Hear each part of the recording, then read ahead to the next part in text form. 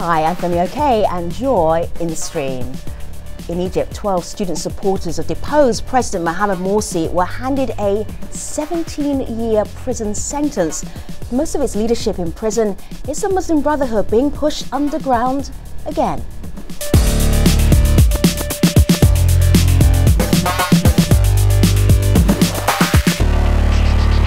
Nika Bilal. She's still off on vacation, but Maytha Al-Hassan is a journalist and poet. She is sitting in as our guest digital producer. May, Egypt. We have spoken about Egypt so many times, not just on Jazeera English, but also on the stream. I'm really curious about what our audience are talking about regarding the Muslim Brotherhood situation today in Egypt. And they're definitely not tired about it. Good. We have not exhausted this issue because we've received a bevy of tweets and the conversation is pretty heated. We actually prompted our community with this question: is the government crackdown on the Muslim Brotherhood worse now than in the Mubarak era? We got these tweets. Paul says they all wanted Mubarak out and they got more than they bargained for. And then Fatima says the Egyptian military and the regional powers are trying to suppress the Muslim Brotherhood. There's hardly any hope for negotiations.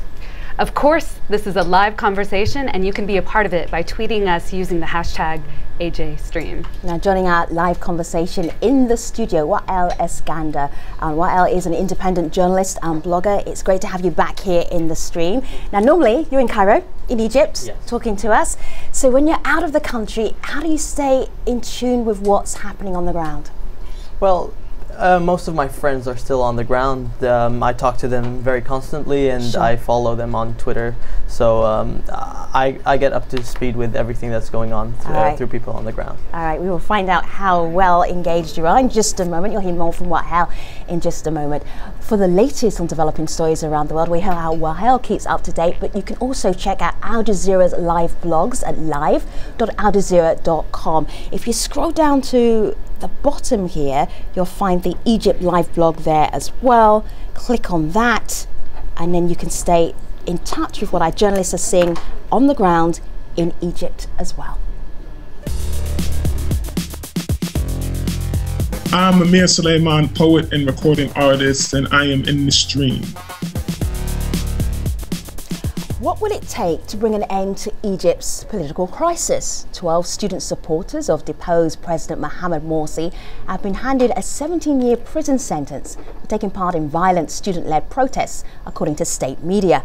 It's the latest in a long standoff between the Muslim Brotherhood and the military-backed government. During this time, thousands of Brotherhood supporters have been arrested.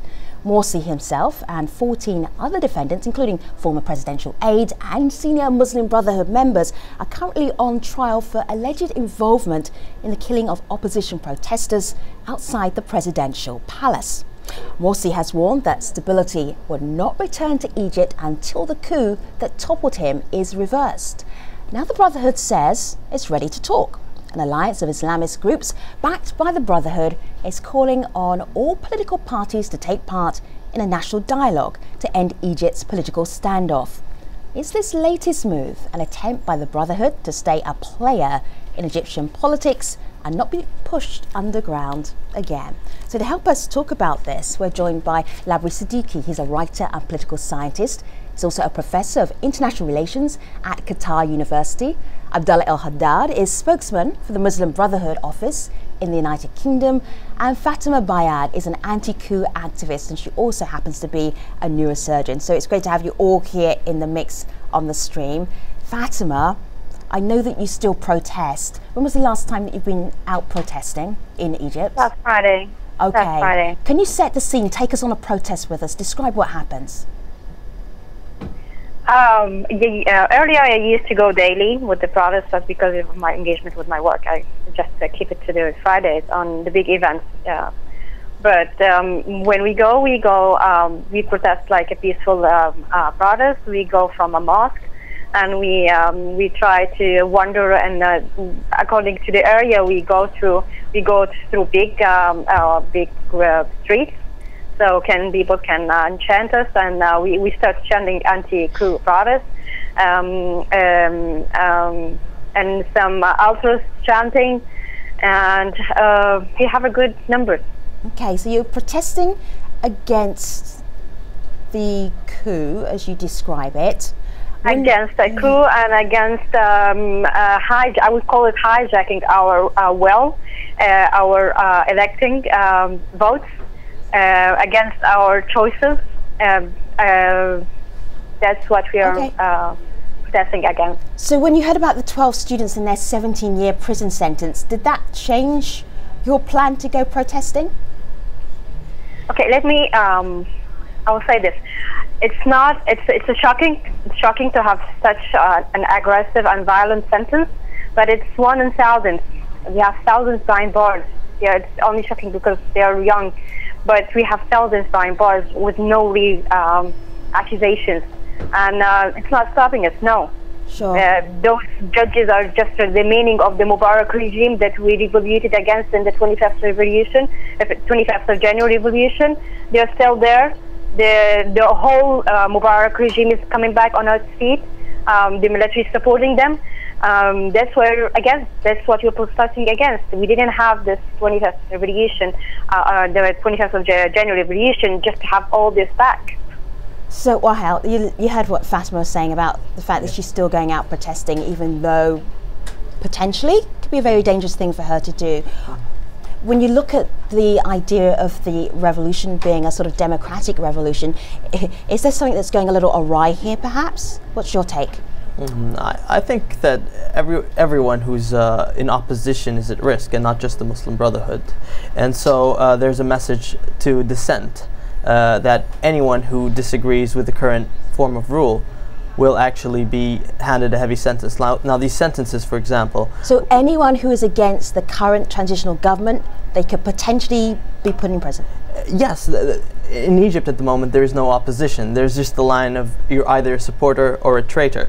And the Muslim Brotherhood is seen like crossing the line not as opposition by the people, but also so is the revolutionary movement, which is against both. So this whole idea of cutting down on dissent, like cracking down on dissent, is prevalent in the current government, just to instill some kind of stability. Sure. May? That's actually a very interesting point, Wael. I agree with Wael, absolutely. That's an interesting point, Wael. I'm sorry to cut you off, Fatima.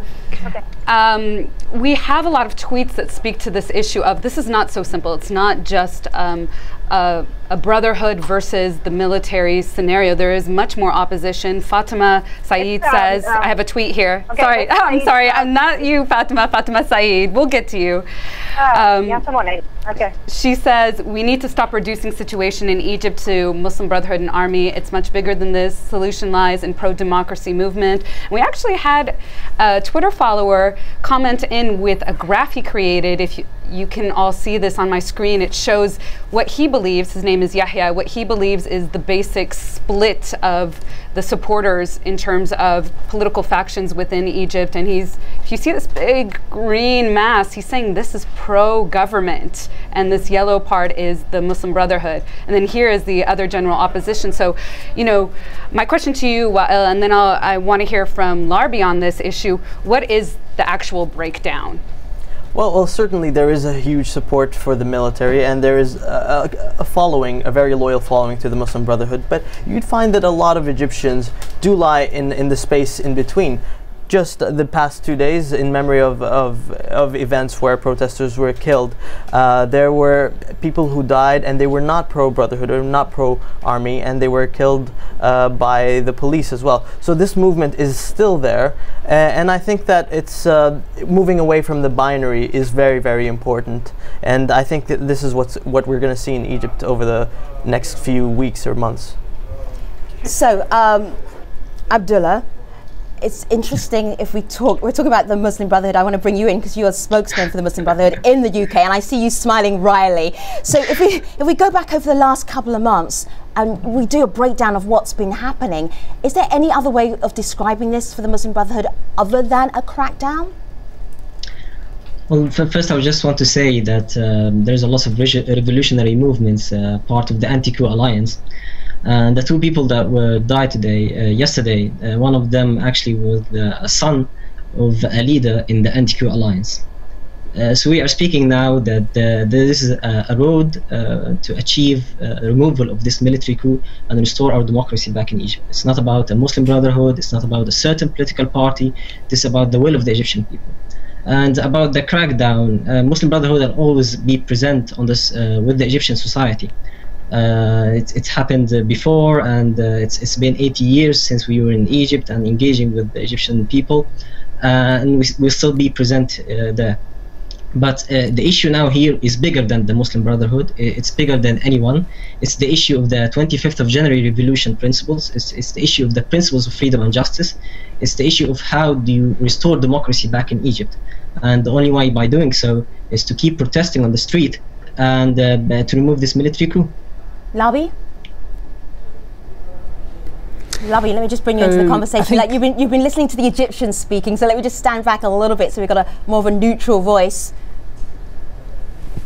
Well, really, yeah, I agree with everything that's been said. However, I think really the discourse generally, the voices from, I guess, really the opposition, from the government, from the SCAF, is really drenched like in this divisiveness.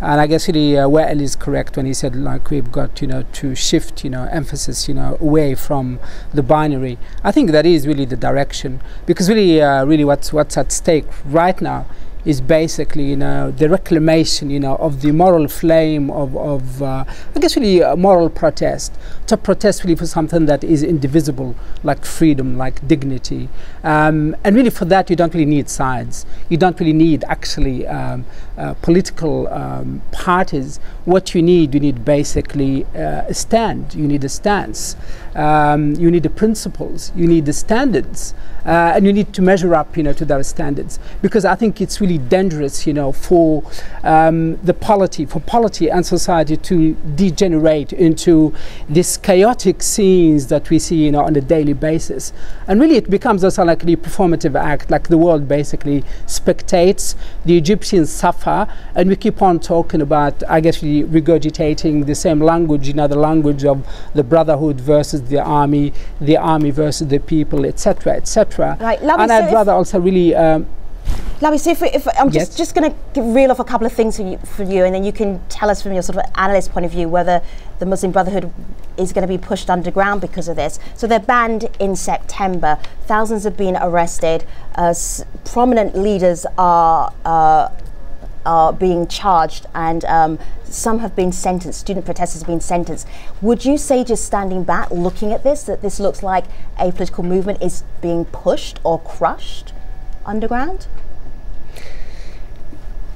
I think really there is something in adversity, in moments of adversity, the Brotherhood actually performs really well. There is a history. These are tests. They've lived up to and measured up to many times in the past. They learned something to avoid confrontation. And I guess really the call for dialogue is just like really is basically reclaiming like the voice of reason, saying, look, let's go back to a dialogical ethos versus as opposite a conflictive I guess really mode of operation in Egypt. However, I think really what's happening now, I think the army for the first time has basically learned how the Brotherhood functions and operates. They're really targeting now third and fourth generation Brotherhood, because really the Brotherhood, you can actually wipe out the leadership and still can really operate, because really it is historically and traditionally it's really like based. Yeah, absolutely. Abdullah, I hear you. Labi, finish your sentence, and then we'll bring Abdullah back in. Go ahead, Labi.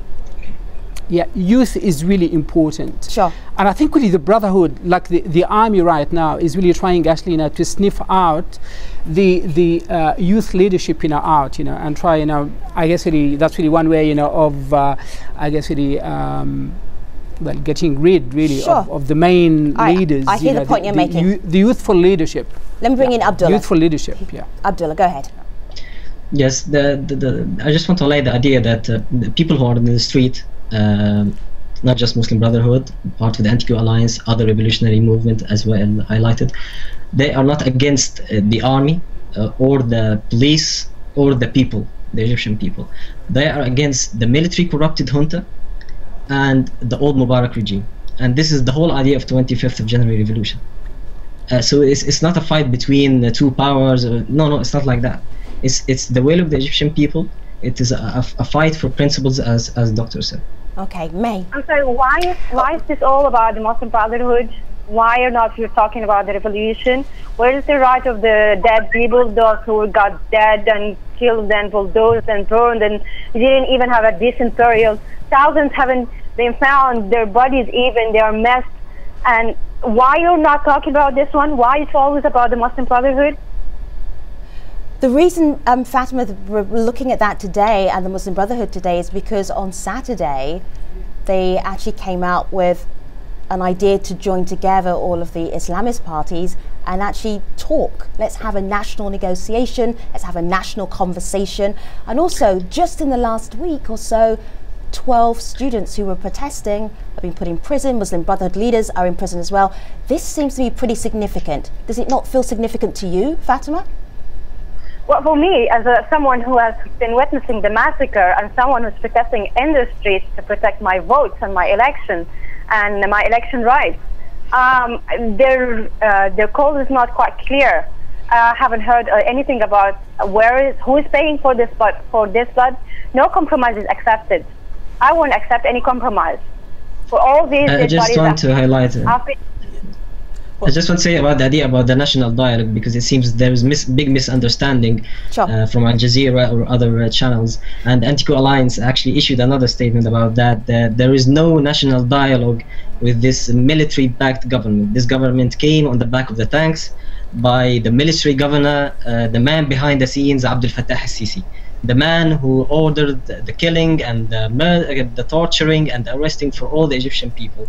And there is no dialogue with these people. The dialogue is with other revolutionary movement, other social movement, that they believe that the 25th of January revolution are being erased and we need to restore it back. Yeah. This is the dialogue with those people. We have political differences and we can sustain this by dialogue. I think it's a little more than political differences. Really, the problem is the Muslim Brotherhood have been the single most damaging thing to the revolution, because they were the first ones in bed with the army. They were the first ones who supported the police and the army. And this is Morsi. This is what happened. The army is killing everyone now in the streets. They're fighting for power. They're fighting for power at the moment. You see, the Anti-coup Alliance, what it wants is the restoration of Mohamed Morsi. What does the Anti-coup Alliance want? The restoration of Mohamed Morsi, who has failed as a president. What Mohamed Morsi presents, What Mohamed Morsi presents? He presents someone who hasn't done a single democratic thing, and he was elected under the military junta. Morsi, but someone who we elected and someone who's been through the boxes. And if you don't want Morsi as someone who you are elected, you go after 4 years and you just call him and get someone else. Yes, I want respect of my vote. Yeah, this is a great thing to call for, but I think that being just against the coup is not enough to do that. You need to be for something, and just saying that it's a coup happened is not enough, because you know what happened? On 11th February, unconstitutionally, SCAF took over.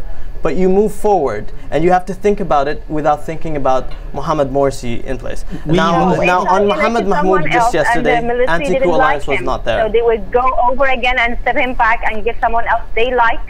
But the reason is partly because of the Muslim Brotherhood's deals with people with arms, like thanking the military and not reforming the police. We all agree that police is brutal in Egypt. But what has Mohamed Morsi done other than thank them? Well, just because you disagree with Morsi policies does make him someone who make deals with the army. He is a president that were voted by the Egyptian people. It's not because I disagree. No, it's not because I disagree. It's because he thanked the police and did not reform them. It's because he thanked the army and did not try them. It's because he broke every promise he made to the revolutionary movement. Why would the police? So what, hell, Abdullah, Fatima, just take a breath for a moment. Guest, take a breath for a moment. There's another guest that's dying to get in. That guest is called Community. May? We actually posed this question about whether or not a dialogue should happen, and there are people that really feel passionate that the dialogue should happen between the Brotherhood and other political parties first. Military will only tolerate status quo. But the interesting thing that was the follow-up to this was, what would happen if there was no dialogue? And so Habab says it might escalate into a civil war, at least a major divide, provoking unrest that will affect the country greatly. And then Saf says, what would happen is what is happening and will continue to happen: mass civil unrest and increasing arrests and deaths. So what do you believe? Larbi, let's bring Larbi into this conversation. Larbi, what do you believe will happen if, in fact, there is no national dialogue? And is it going to continue as we are seeing it, or will there be a civil war? I think these are really hypothetical questions, and in a way really that defy precise answers. But I guess really what one can say is that you cannot have politics without disagreement. That's one. And this really is something that has not really sunken in across the board and within various Arab polities. Disagreement is really good. Polities and politics thrive when you've got disagreement. But I guess you've got, to have like parameters and contours of how, to frame a dialogical, brand of politics where people actually can converse, can play ball, people can actually disagree, and yet, have a framework within which they can regulate disagreement, through rule of law, through all kinds, of processes which are legitimate and which are legal, etc., etc. To really talk at this stage as if dialogue is really something that ought to be completely written off until Sisi basically blinks or the Brotherhood blinks, I think is really wrong, because really that really is in my way, in my view, that is really actually dangerous, to think in such a way. I think really you've got to say, yes, we want dialogue, but really on what terms? Like the terms of dialogue have to be, have to evolve, through some kind, of debate. I guess really the wise people, the center in Egypt, there is a center in Egypt. Sure. The people really who are saying, look, we are not like... So Larbi, I'm just coming towards the end of the show. I just want to hear again from Abdullah, only because they're at the center of our conversation today, the Muslim Brotherhood is. Abdullah, just very briefly, just so I make sure that I leave our audience with a sense of what was the strategy for the idea of getting a dialogue going within the Islamist political parties in Egypt. What was the point of that? Well, as I said again, this is not about the Islamist parties, secular parties, liberal parties. This is a revolution, anti-coup, against the oppression, against the old Mubarak regime. Sure. Okay. And there are groups now that they as well said before, that they are on the street and will continue the revolution, right. But they don't want to protest with anyone from the anti-coup alliance. Okay. That's why we said as I the think the anti-coup dialogue, alliance, can so I really, there will be a can I national intervene? dialogue. Larbi, you can, but you're going to intervene. Your intervention will happen in the post-show at stream.aljazeera.com. I know that Fatima has more to say. I know that Abdullah has more to say, and Wahel definitely has more to say as well. So Abdullah, just finish us. Give us a closing thought then. We're almost at the very end of this main show. Mm-hmm. So the idea is to get a very conversation going between all parties that have nothing to do with the transitional military government right now, right? Yes, and they are all anti-coup, and they want to restore the principles of freedom and justice, the principles of 25th of January, and we are all in the same route together to achieve our aim and restore our democracy back. When we say restore our democracy, we say restore our three democratic institutions: the constitution that were voted by the people, okay, the Shura Council, and the first democratically elected president in Egypt. All right, we never ever have enough time to talk about Egypt. Today is no exception. We are taking the conversation to the post show at stream.aljazeera.com. Now on the next AJ stream, comedy, art and music in Saudi Arabia. We look beyond the usual headlines to speak with 4 Saudi artists pushing social and cultural boundaries in a country that's more often known for its strict laws and conservative ways of life.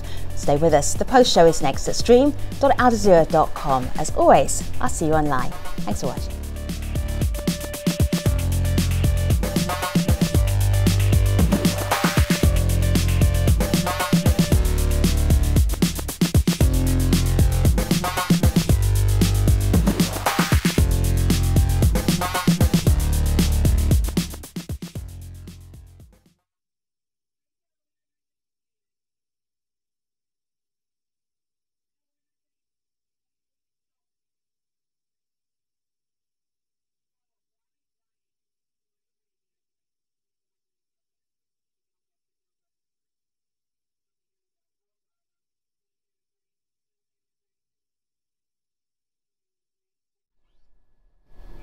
Hello again, it's good to see you. This is the Stream's online post show. We've been talking about recent calls for national dialogue in Egypt, this time by a Muslim Brotherhood-backed alliance.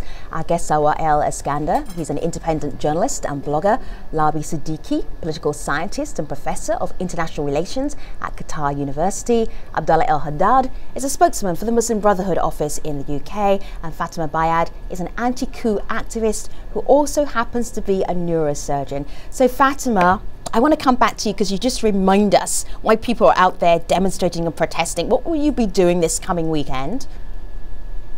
We keep protesting until we get our ultimate goal back. We get our democratic process back, our respect of our votes back, and anyone who doesn't like a president who can go to the next elections and step him back.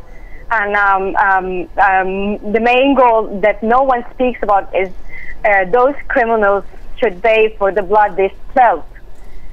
I've been an eyewitness to the Rabaa massacre. I've been volunteer in the hospital there. I've seen thousands, hundreds, and thousands of bodies that has been exploded and just playing outside their skulls with some kind of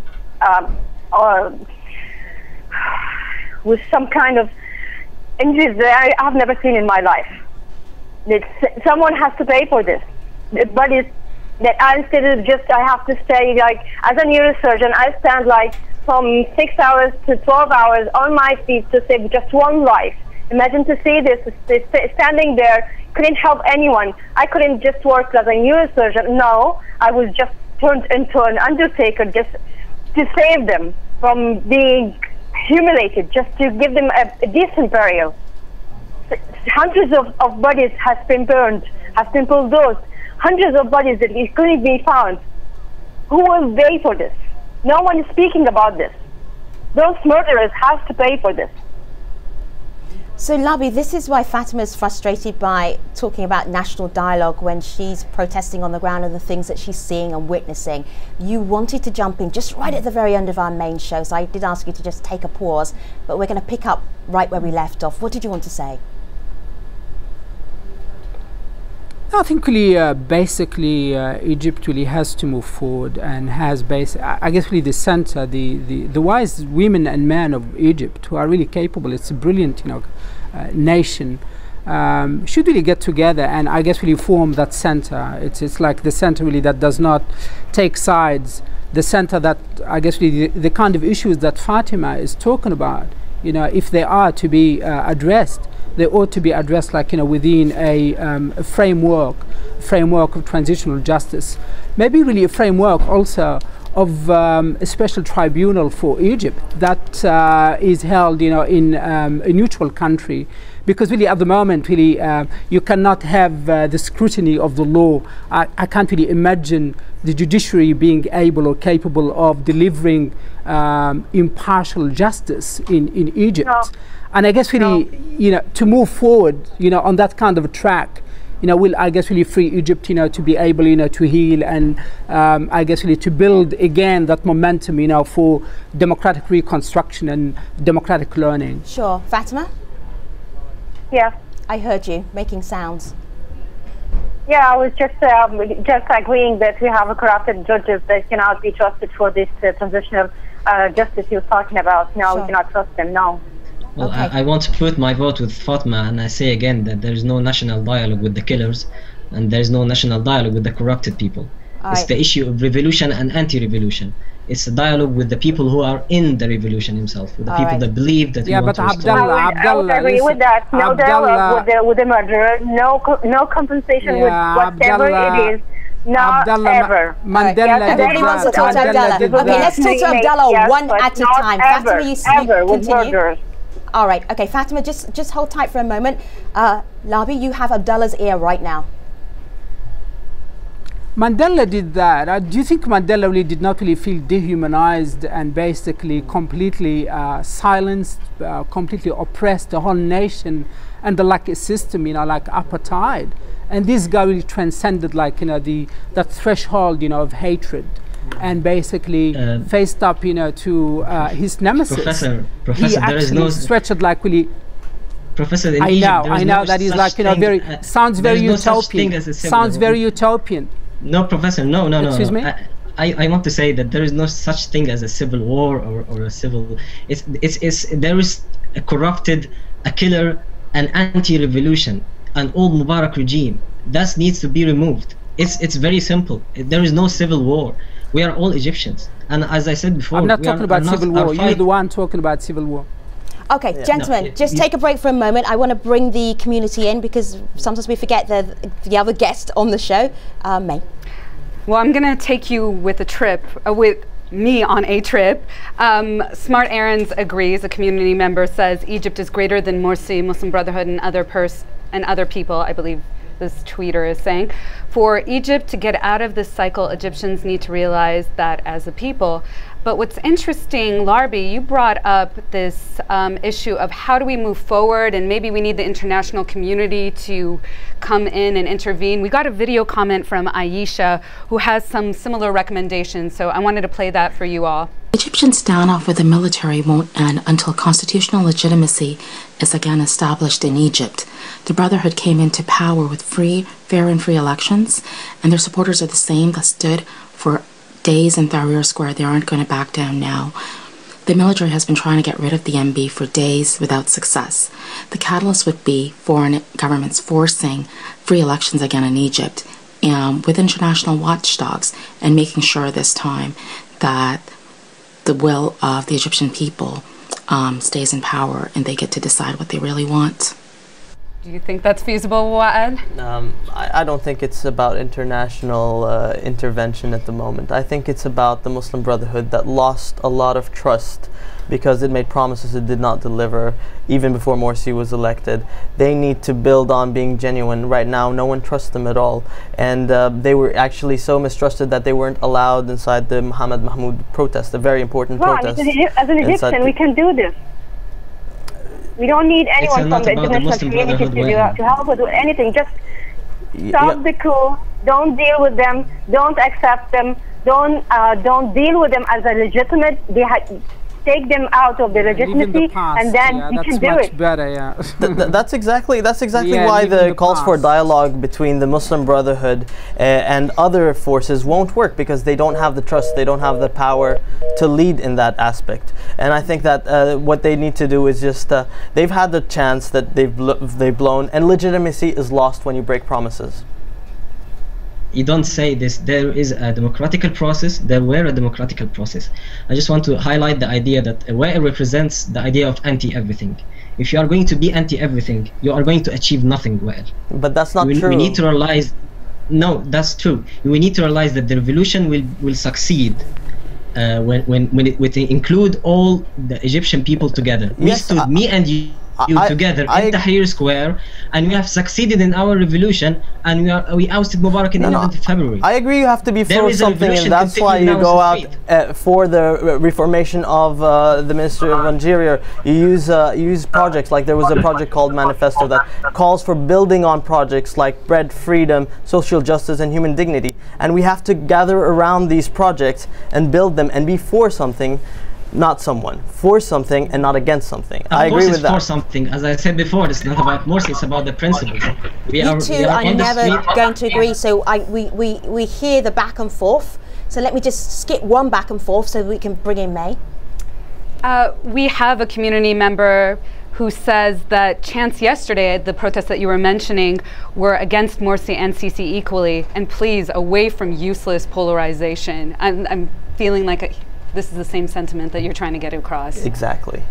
So, Larbi, would love you to weigh in on this. Where's the path forward? I think I heard you mention that enough with the living in the past. Indeed, yeah. I guess really, these are really the youth. These are the students, the people who are, I guess, really protesting about something that is moral, you know, so important, and therefore, really, to be forward-looking is very, very important. Of course, like, you know, the past is important because memory and memorialization, you know, of injustice and going back, you know, to, you know, that process, you know, of basically delivering justice is as important. but it's got to be like really framed. You cannot just like really be stuck in the past, like I don't talk to the Brotherhood, or basically the army is not part of a process of dialogue. I guess you've got to say which part of the army, you know, ought to be excluded, which part of the army, you know, ought to appear before courts, and which part of the army basically, you know, can be integrated, you know, into a national dialogue. But really, at this stage, really, no one actually has got the upper hand. Abdullah, repeat it because I didn't hear what you said. So can you say that again? We didn't all hear what you said. Yes, I agree. I agree with Professor Labi about the idea that our fight is not with the army. Agreement. Our fight was interesting. Our fight is not with the army. Our fight with the corrupted military junta. If there is a part from the leaders of the army, or apart from the security forces, or apart from any political party that are corrupted, the old Mubarak regime, they should be excluded, because we have to there is a political process, and this political process should be with people with honesty and dignity. All right, so Abdullah. Let me comment. I'm sorry, I need to comment here. Go ahead, so those young people are not just about the past, they are fighting for the future, to have a future free of military judging, that they can elect whatever they want without the military come in, and because they don't like him, they will set him back. All right, so let me just ask. Acceptable. They're fighting for this, and the girls that are younger than 18 years old, and they've been detained with a school gown because of their protest against the coup. They fight for their future. All right, we hear you, Fatima, very strongly where you're coming from. So, November the 16th, anti-coup, pro-legitimacy, national alliance, strategic vision. It's quite a document, Abdullah. Has anybody actually come to you and said, yeah, we're behind this with you? You said it's not just about the Muslim Brotherhood, it's about a bigger picture. What's the reaction been? Well, it's not about the reaction itself. We are not expecting the reaction will come instantly after the okay, so are you saying out. No reaction so far? But I'm saying that as we have seen yesterday, there were people on the street protesting against this military junta, protesting for the revolution. So we believe that there is a chance that this revolution will come back to the spirit of the 25th of January revolution. All right, I hear what you're saying. Together. So this is a statement from you, but I'm really intrigued. Has anybody responded to you yet? As far as I know, no. Okay, all right, that's good. It's a good place to end.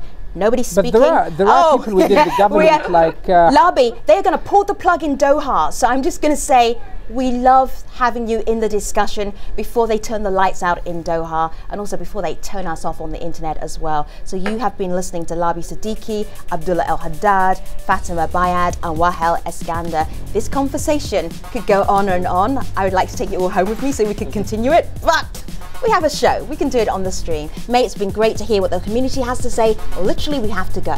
So the conversation will continue at #AJStream. Just time to tell you about tomorrow's program. Comedy, art, music in Saudi Arabia. Yes, we look beyond the usual headlines to speak with 4 Saudi artists pushing social and cultural boundaries in a country more often known for its strict rules and conservative way of life. It should be an entertaining show. So, I will see you online. Thanks so much for watching. Take care.